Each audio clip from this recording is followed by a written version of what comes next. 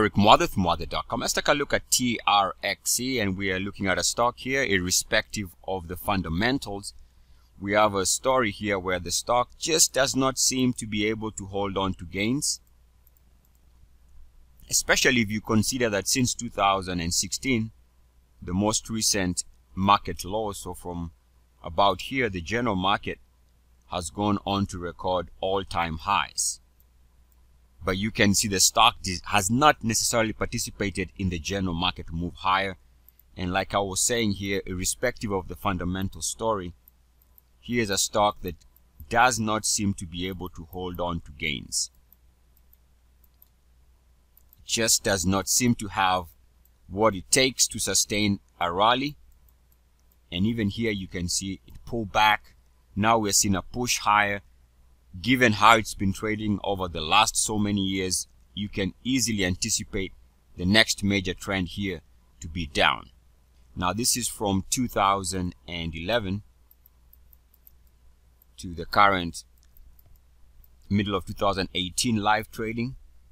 Now take a look. If you go back even beyond that to 2007, you'll notice we still have the same behavior in the stock. Just does not seem to be able to hold on to gains. This is just how it trades.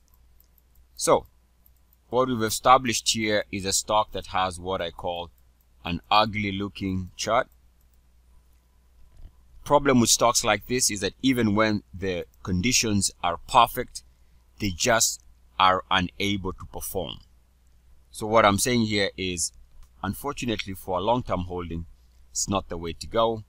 Take a look here also. If you go back to as far back as 1998, you can see this very all over the place movement. So the trend was established way back. Now if we go and take a look at the weekly chart, we can see on the weekly chart again you have this spike,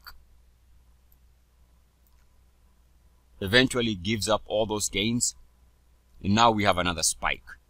The risk here is that the next major trend, especially if the current breakout above the recent weekly closing high fails. So let's say if it moves above 3.75, that would be a sell signal, because it would be giving up the breakout attempt, suggesting that it is running out of energy. And given the trading pattern going back many years, chances are after this type of a move, the next major swing trade is going to be down. Now if you take a look at the daily, on the daily we can see an improvement in prices coming with declining technical strength. We also see that the RSI has failed to hold above 69.1 during the most recent move to new highs here. So that negative divergence sets the stage for a pullback. Now this is also reflected on the hourly, and on the hourly we see the same type of pattern here, improvements to higher highs, but this is coming where the RSI is not improving. We have the RSI making lower highs. That definitely is negative divergence. That sets the stage for a pullback. Now keep in mind, if you are timing this from a short-term perspective, the key is to wait, for example, for this line to break. This would be the line to watch for.